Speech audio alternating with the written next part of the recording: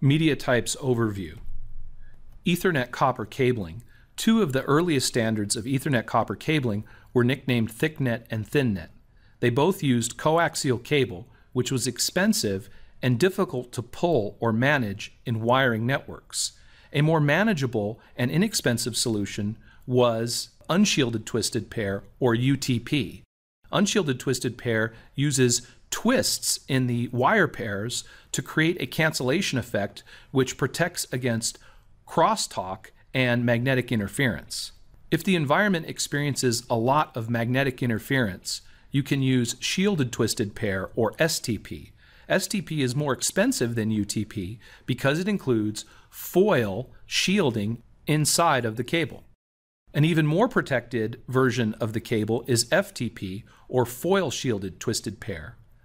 Some of the shielding in these types of cables shield around all four wire pairs or shield around the pairs individually. If the cable needs to be run through a drop ceiling or where there is an HVAC or cold air return, you need to use plenum rated cable, which uses plastics that are non-smoke generating.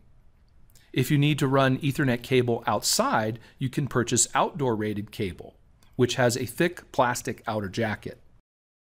Here is a listing of the various types of Ethernet copper cable. You can see the 10-base-5 and 10-base-2 cables, that's the thicknet and the thinnet, using RG8 and RG58. The 10 means 10 megabit per second, the base means baseband technology, and the number indicates the distance. 5 for 500 meters, 2 for 185 meters, which they used to round essentially to 200 meters. 10-base-T was the first unshielded twisted pair version of copper cabling, Cat3 cable. It could be run 100 meters or 300 feet and was rated at 10 megabits per second. Fast Ethernet, or 100-base-TX, used Cat5 cable. An advance over the Cat5 cable was Cat5e, which could be used on gigabit networks. Cat5e has more twists per meter in the cable and better termination. Today, Ethernet networks use Cat6 cable, which has even more twists per meter and better termination at the ends. Cat6a cable is rated for 10 gigabit networks. Here is a picture of UTP and STP cables. Notice the twisted pairs. There's 8 wires, 4 pairs with twists, creating the cancellation effect. You can see the shielding, the outer shielding around the pairs on the STP cable. Notice the ground wire as well. A straight-through cable has wires that match on either end of the cable. The wires are run to the same pins on either end. Here, the cable is connecting here on the right, and this one's connecting on the left, but it's been flipped upside down. So essentially, pin 1 here to pin 1 here, this is a straight-through cable. To create a crossover cable traditionally, you would cross pins 1 and 3 and pins 2 and 6. This would give you a fast Ethernet crossover cable. Fast Ethernet and Ethernet only used 2 of the pairs of wires to do the sending and receiving. Today, gigabit and 10 gigabit cables use all 4 pairs of wires, so a crossover cable like this is no longer needed. A rollover cable is a special cable invented by Cisco networks for console connections. Pin 1 runs to pin 8 on the other side. So you can see here pin 1 on the left, the tab is down, running all the way to the other side to pin 8, the tab is down on the other side. 1 runs to 8, 2 to 7, 3 to 6. This is an example of a rollover cable. RJ45 and RJ11 connectors. An RJ45 is for all 4 pairs. An RJ11 is used on telephone networks and has only 2 pairs. Coaxial cable terminators. You can see the early types of terminators used in a thin net network. These are T connectors and terminators.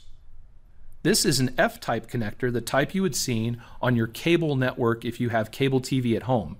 This type of cable connection would plug into your cable modem.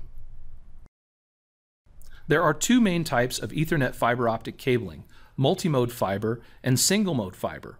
Multimode fiber uses an LED light source, and single mode fiber uses a laser light source.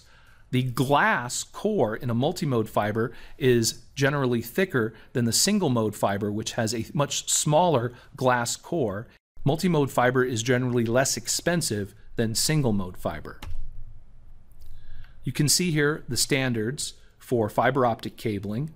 Notice 1000 base ZX single mode fiber, which can run up to 70 kilometers in distance. 1000 base SX, this is short wavelength multimode fiber, which can be run 220 to 550 meters. 1000 base LX, which is long wavelength multimode fiber, which can run 550 meters. Multimode fiber cable generally uses an orange color, and single mode fiber cable oftentimes uses a yellow color. So if you're in a networking closet and you see a yellow cable coming from a switch, chances are it's run single mode fiber and is probably a 10 gigabit per second connection. If it's an orange cable, it's probably a multimode fiber running gigabit speeds. Here's a sectional diagram of a fiber optic cable. You can see the black outer jacket, a strength member, a buffer, and then the silicone coating, the cladding, and the core. The core is the glass or silica that the light runs through. The cladding is also used in measurements of the thickness or diameter of a fiber optic cable. The goal with a fiber optic cable is to keep the light within the cable and not let it escape. Here are the different types of fiber optic connectors. You can see ST, SC, LC, MTRJ, and FC connectors. Oftentimes, these connectors you'll find in pairs, since one fiber optic cable is used for sending and another fiber optic cable is used for receiving. They're oftentimes grouped together in pairs. You can see here some examples of fiber optic cable for purchase. Notice the multi-mode fiber optic cable, LC to LC, meaning LC connectors on one end and LC connectors on the other end.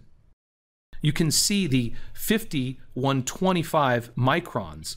The 50 identifies the diameter of the core, and the 125 identifies the diameter of the outer cladding. Notice that the multi-mode fiber is 50-125, whereas the single mode LC connectors are 9-125 with a much smaller core. Notice that this cable is an LC-SC fiber optic cable, meaning it has LC termination on one end and on the other end uses SC termination. It's used for single mode fiber optics. This cable has LC on one end here and ST connectors on the other.